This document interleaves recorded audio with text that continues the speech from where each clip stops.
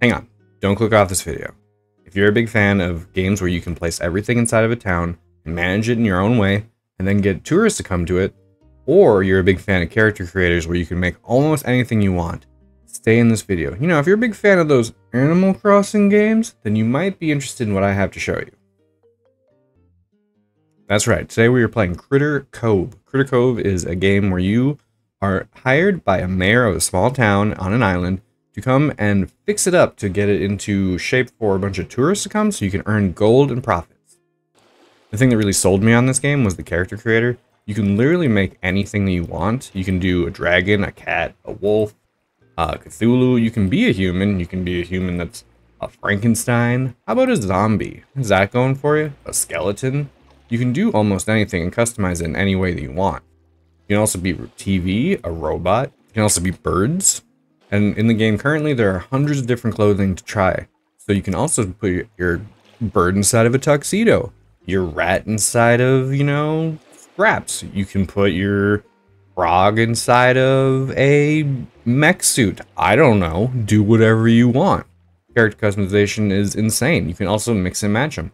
Perhaps you want a bird that has deer antlers. You can do that in this game. Look at this. Look at this frog man with a wolf tail. Why? Why? Who wants to play that? You? Well, then pick up this game. Alright, that's enough of the character customization. If you enjoyed this video, please leave a like and subscribe. I would really appreciate it. And also leave a comment if you have anything you want to tell me. I read every single comment and I also reply to them all. Also, you know, ask if you want something else played, if you want something else done on the channel. I am open to anything. So please leave a comment, like, subscribe. I love you, and I'll see you in the next one. Bye. What's up, YouTube? If I make this into a YouTube video, how's it going? Today we are back with Critter Cove. Look at this. I already went through the trouble of making a little otter. Look at that. Look at the little guy. Perfect. He's beautiful. Alright, so in this game, reminds me a lot of like Animal Crossing, where you come to a town, come to an island, and you're gonna repopulate it and re-spruce it up, and it's just it's a good time. And this is your Tim, what's his name, Tim Nook, whatever. You know, the dude who just wants you to pay taxes and give him money. You know, basically a terrible person. Crazy, I know. Wait, that's, oh, I almost threw away the official deed to a house. That would have been awkward. Look at that. This is the house I'm gonna live in. You wanna know why I picked it? Because of the bell tower. Look at that bell tower up there. It's beautiful. Can't wait to live up there. Gotta go get some resources to upgrade my house. Because right now it's a dump. It is just trash house for a trash person like me. One thing I really like about this game is that there's no concept of like time restraints. Like you can stay up all night, you can stay up all day. You never actually have to go to bed. You never have to actually do anything. As long as you have energy, you're fine. Also, one of the great things about this is they have a tsundere lizard dude who just acts really angry at you, but he secretly loves you. He loves you. Yeah, that's right. You know who I am. You heard the name. Good day. Okay. He likes it when you stand up for yourself and you're a little, you know, aggressive back to him. It's fetish. It's kind of weird. We don't kink shame here. A little bit.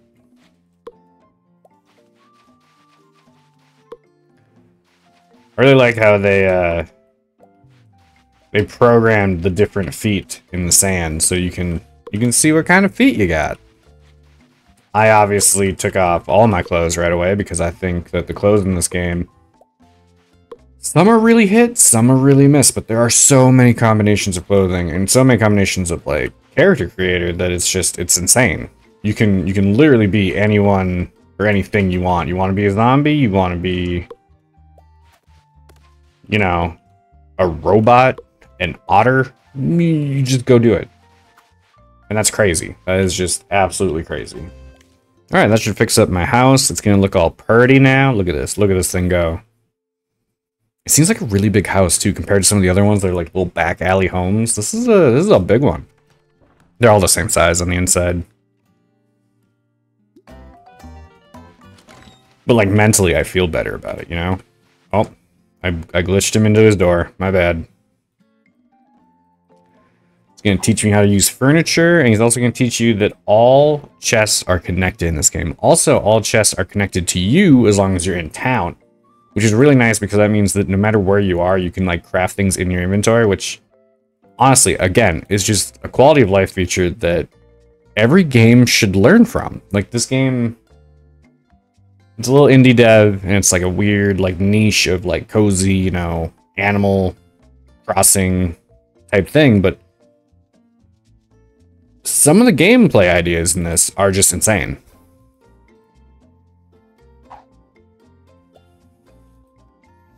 I don't like how my eyebrows are like a slightly lighter. Can I go inside of his like... Oh, I can't.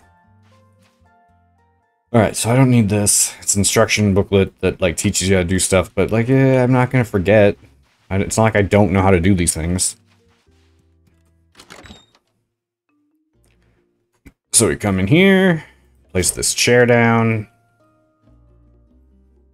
Ta-da! And then we don't really need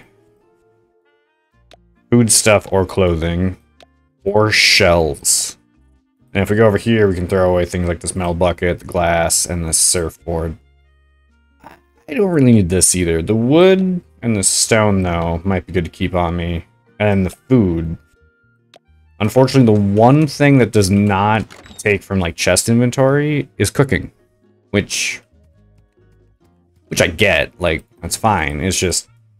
It's weird where that's where you're going to draw a line. Like, hey, this, you know, you can draw from all your inventory when you're crafting. Except for your cooking. It's like, okay, sure. Maybe that's a bug. Maybe they'll fix that. I don't know. Be sure to pick up this here lawnmower. It's a secret tool that'll help us later. And the last person you should meet when you first start this game is Ozempic Big the Cat. And there he is. See, he's lost quite a lot of weight, but he's still okay. He's a cheerful guy. Nothing seems to bother him, especially diabetes anymore, which is, you know, good for him. Good for him. Just want to keep gathering resources forever in this game. I see some crates out there. They usually contain stuff like sugar and flour, which I haven't really found like a great need for, so I'm just gonna ignore it for now. All right, and this is Copperbottom. He is your workshop manager, which will help you get set up for crafting and stuff. I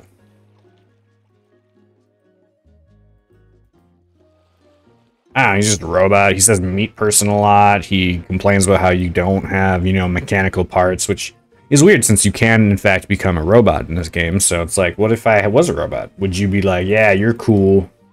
You're cool. Get in, you know? Like, what?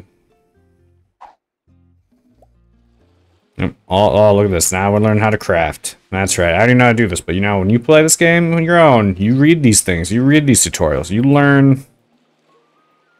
You learn. Or if you know how to play video games, it should be fairly straightforward.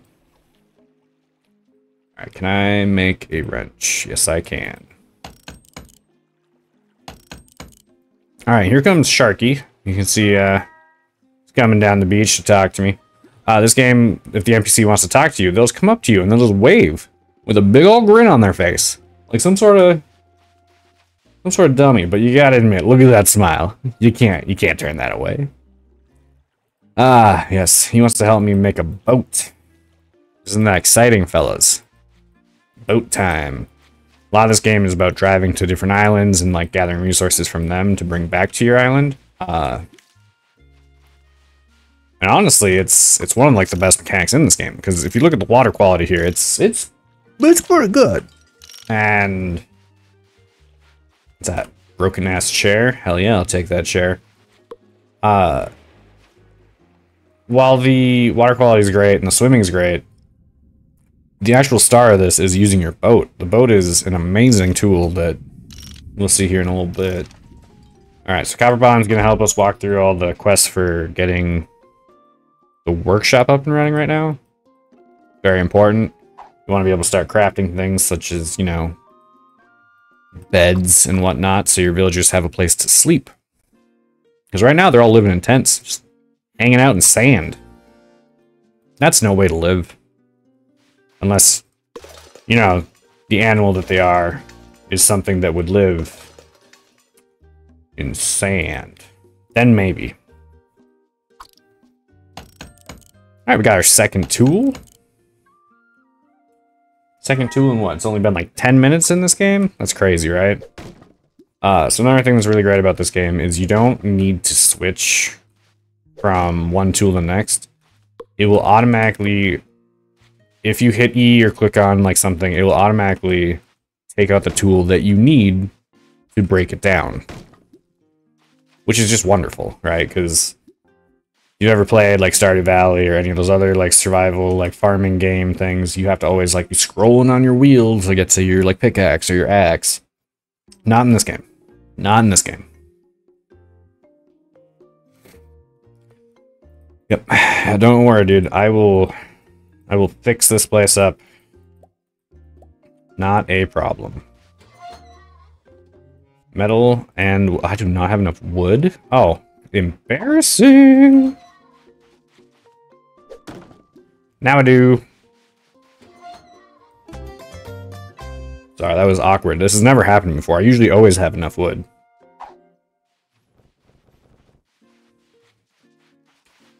Alright, now while he is fixing that,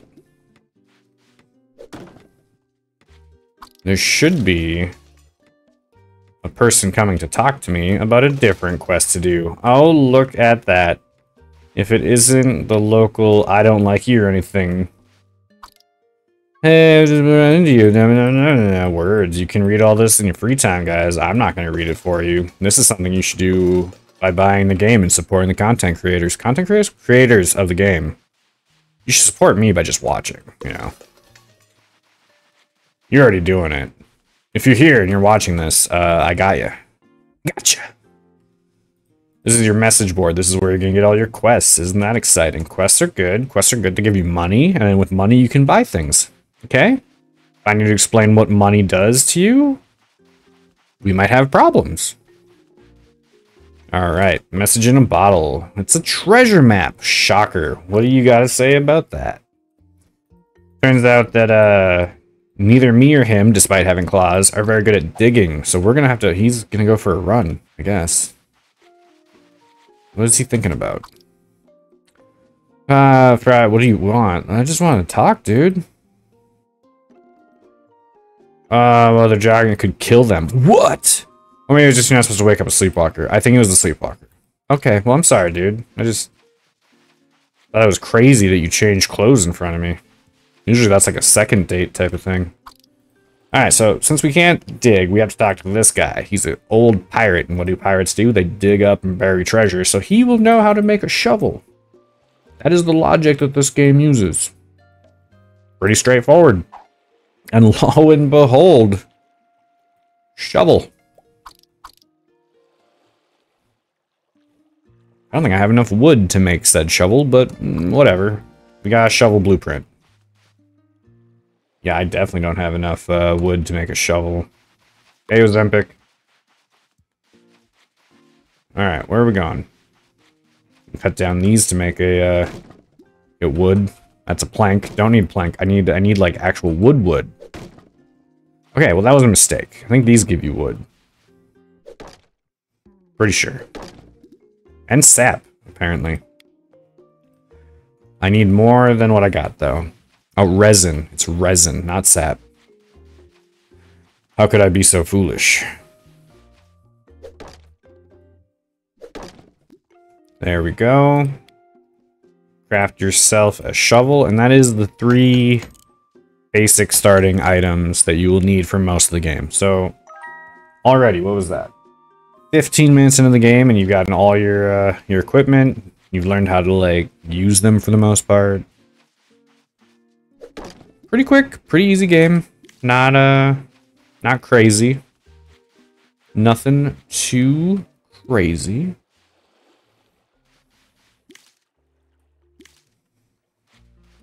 And you dig up treasure. See how easy that was? It's really nice. They do have... It's loud. If you ever do find treasure maps, they are really easy to find. They show you on the map where they'll be, and then they have a giant green arrow that's like, hey, it's gonna be right here. Right here. So, easy. One other thing that's really cool about this game is if you ever played any of those farm... Oh, hey, sorry. What's up, dude? Completely knackered. You've been working so hard, you must have forgotten to take care of yourself. Yeah, he's gonna teach me how to eat. Kind of ironic. Eat and sleep. That's... Yeah, I bet you have a lot of experience with that in your past life. Actually, being a cat, all cats do, right? You have more to say? Nope, he's just... Wow, he's just breaking it down. I haven't seen thrusting like this since... Never mind. Alright. Sometimes you can dig up equipment from the beach. Also these right here. You see these like signs, these hieroglyphs on the wall? These are going to unlock new recipes. So it's important to go look at. Have a breakthrough. Oh, look at that. I've learned how to make furniture work table. How impressive. And this is the last part for the boat. It is a tub. Listen. If you haven't noticed the aesthetics so far, we are kind of a rundown little beach, little tropical area. So obviously I'm not going to have like a speedboat or anything. I'm going to have a tub powered by a lawnmower. I know how this sounds. You know how this sounds. The game thinks this sounds completely normal. So we'll go over here. We'll give him all we need for the boat. Oh, look at that. He's so excited. Now he's going to tell us to go talk to the mayor of the town to get heads up on what we're supposed to do with this boat. But the last thing I want to do is tell him about also the fact that I dug up that treasure. And he's going to give me a sick pirate hat. Yeah, look at that. Look at that. I like how my whiskers come through. Or eyebrow lashes, whatever you want to call it. But I still don't like it. I'm not big on that hat, so we're gonna put that away, along with some of our other equipment. I also want to talk to the mayor. And he's gonna tell you that there are shipwrecked people out on the islands that you need to go get. Bring them back here. And put them to work. Sounds a little sketchy. Come down here and talk to Copperbottom, who is going to be super excited that, hey, everything's completed down here. We can start working on our factory.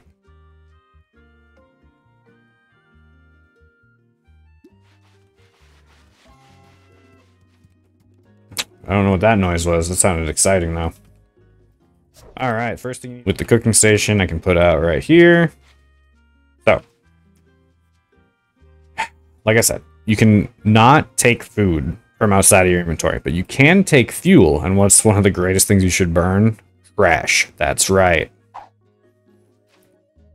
Now, the way that the cooking in this game works, you have to immediately experiment with items. So I don't actually know what cooking a berry will do. I do. You don't. So you have to experiment first to see what something makes. And hey, look at that. I learned that it makes jam. Now, there are two ways I can do this. I can keep just experimenting by putting like 2 berries, 3 berries, or I can click on this, find out that just one fruit is going to make a jam, and I can cook it, and then I can cook all of it that's in my inventory, which is great. So there we go. We're going to cook a whole stack, which is going to cook it twice as fast. Well, actually, like 16 times as fast, since I made 16 of them. The other thing is, I know how to make this recipe. It's the most important recipe to learn right away. It's the 3 drumsticks.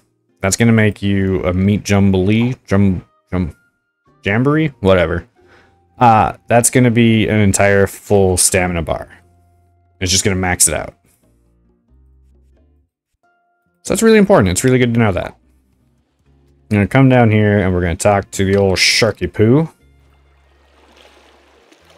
He's going to give us our ship that he built. Isn't that nice? And we're going to name it. We can actually name our ship, and we're going to call it the Friend Ship. If you didn't see that name coming, then you clearly do not know the name of the channel, Friendship and Violence. Come on. Come on. The name wrote itself, guys. Yeah, of course I want to name it that, but you can change it later, so don't worry too much, you know? Let's just stay chill. Let's stay relaxed a little bit. Got it. So the map is going to tell you where different quests are. Currently we have one to go find a new citizen, new villager, whatever you want to call them. And the other one is to go find a blueprint for a resource finder. In my opinion, the resource finder is kind of unnecessary. If you want it, go get it. If not, don't worry about it. Ooh. Salvage. Again, this is mostly just going to be, for now, until the game adds more stuff. It's going to be sugar and flour and salt. Ah, look at that. That was exciting. Good times. But look how nice this boat works and like how the water looks. It's really pretty. The game does look great. All right, let's see who our first villager is going to be. Looks like some sort of bunny girl named Sniff. Yeah, that checks out. Sounds a little gross, but whatever. All right, so apparently she is looking for help getting stuff off the ocean floor. Easy enough.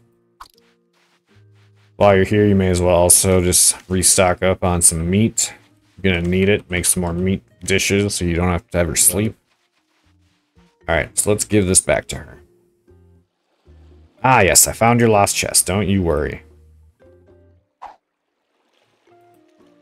20% wetter than usual. Excellent, excellent. I'm glad I could give you back your damp stuff. And of course, she'll give me a gift in return, which is nice. Flowers tea. Hey, why don't you come back and live in the town that I live in? It's a great idea. Let's see what this flower t-shirt looks like. Ooh, ooh, if you're into that, you would be so happy right now, but I'm not. So anyways, back to being naked. Back to town I go. And you just gotta talk to her. She has one more request for living here, and that is, that's right, a tent to live on the beach, like the rest of the people who have tents. So, in order to make a tent, you are going to need some cloth. We don't have any cloth, and you have to make it in the loom. Don't know how to make the loom yet. That's gonna be some stuff that you have to do the factory quest for, but before we do that, we're going back to that island, actually, because there's one more villager on that island hidden away if you can find him. Or her. Or they. Important. Who are you? I think I know who this is. It's S'more! Listen, if you name a character after one of my favorite foods, obviously they're going to be my favorite person. And I'm here to help her. Just got to break her out of jail. Not a problem. Or the tide comes in and she is in some trouble. Easy peasy. Ah, there. So easy. So easy, a caveman can do it. And she's going to give me, what did she just give me? A windmill. Alright, alright. That's cool. Why don't you come back to my house? Not like that. Not like that. Not what I meant.